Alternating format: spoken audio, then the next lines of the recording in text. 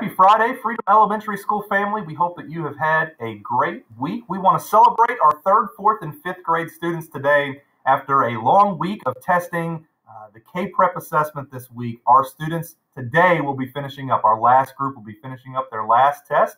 We want to thank you, parents, for getting your kiddos prepared.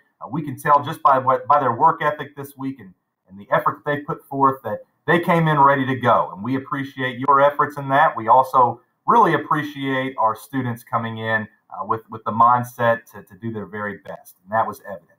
We do want to talk to you just a little bit today about next week. We've got a lot going on.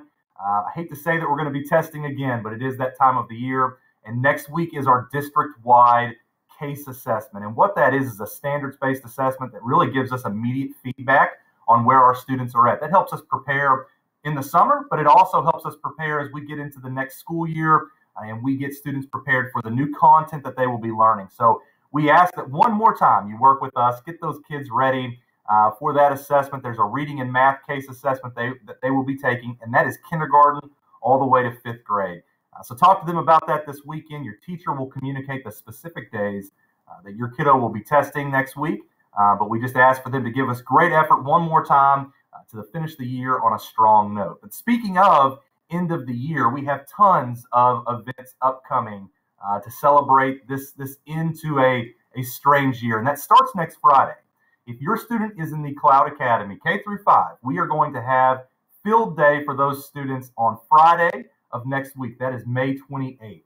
You will be able to bring them to school. They'll be able to participate in the field day if you feel comfortable doing that, and then you'll have the opportunity to come and get them before the school day ends. But we're excited about that. It's been great seeing some of our Cloud kiddos this week, and this will be a fun event for them to participate in to mark the end of the school year. On the same exact day, we are going to have our talent show. So that's next Friday, May 28th as well.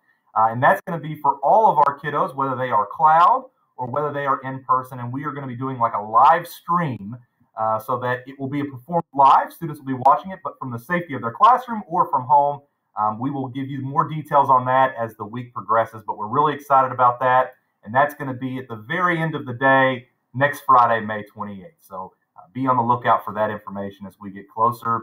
We will start talking about the final week of school, which is the next week after, next week on our Friday Thoughts. So be on the lookout for that. We hope that you have a great weekend. And if you need anything at all, feel free to reach out to us here at the school.